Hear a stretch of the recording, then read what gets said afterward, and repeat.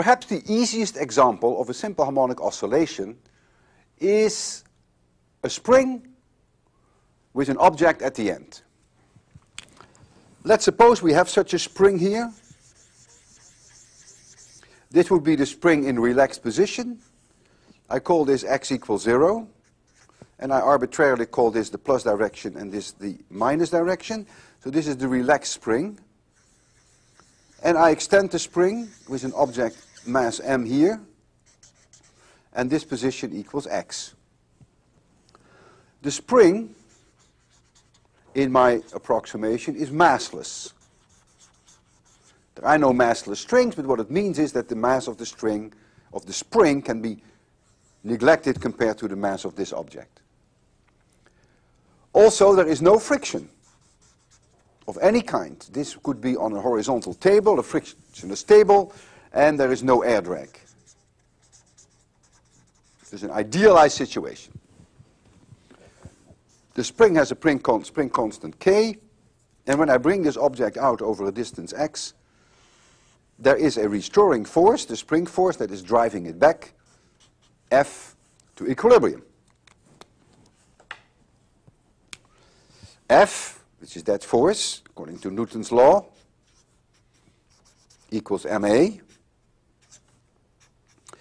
A is the second derivative of x versus time, so I can write m times d2 x dt squared, but I prefer to write for the second derivative an x with a double dot, and for the first derivative an x with a dot. So I get m x double dot.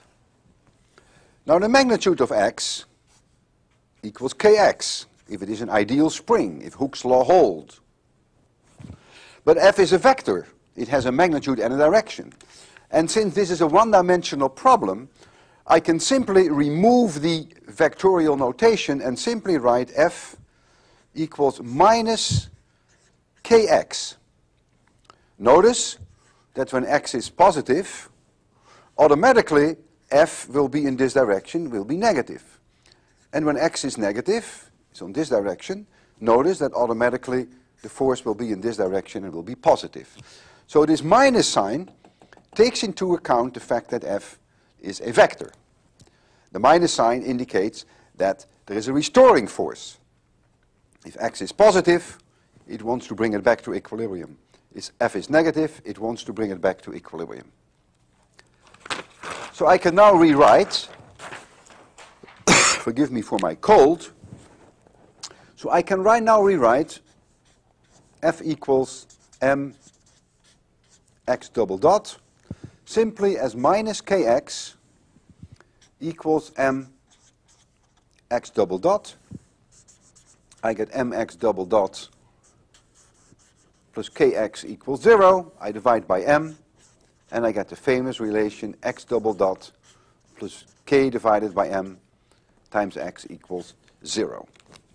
And that is famous in that this means immediately when you see this, this is a simple harmonic oscillation.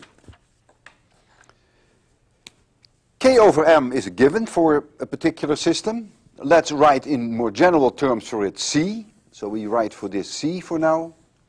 So I could have then a differential equation plus c.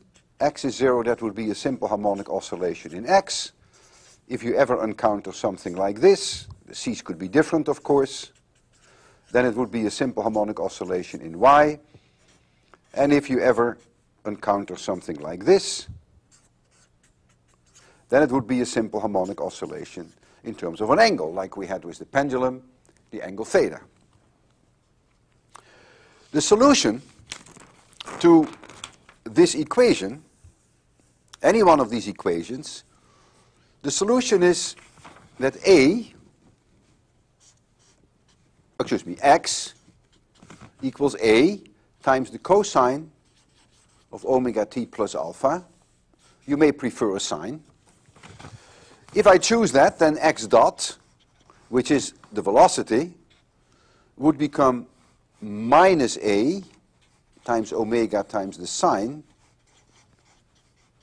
omega t plus alpha.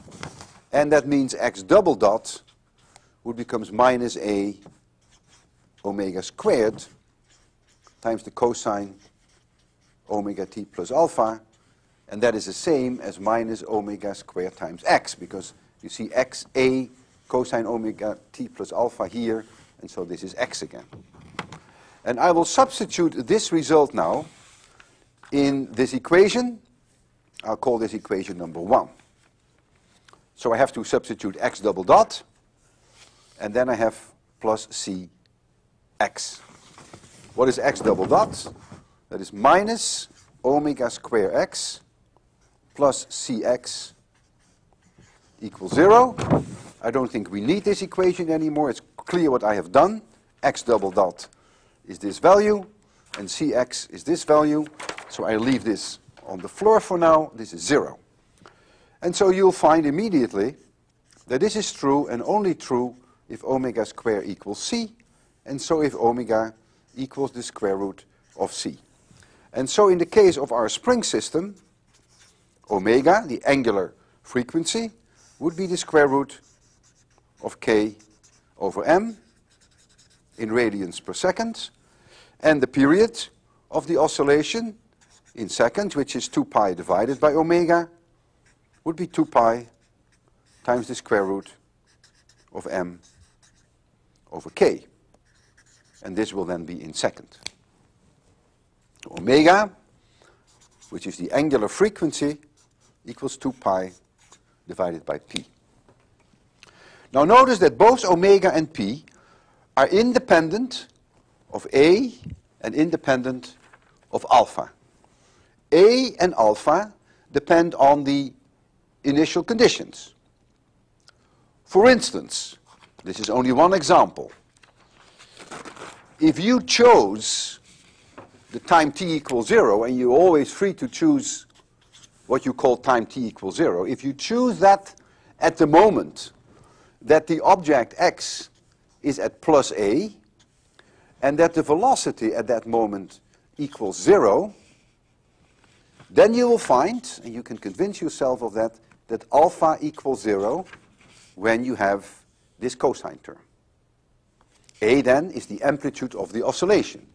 It's the maximum displacement in one direction, and then it is the maximum displacement in the other direction.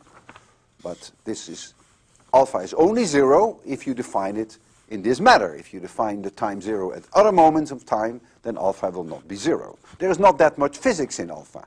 Really all the physics is in the omega and is in the period.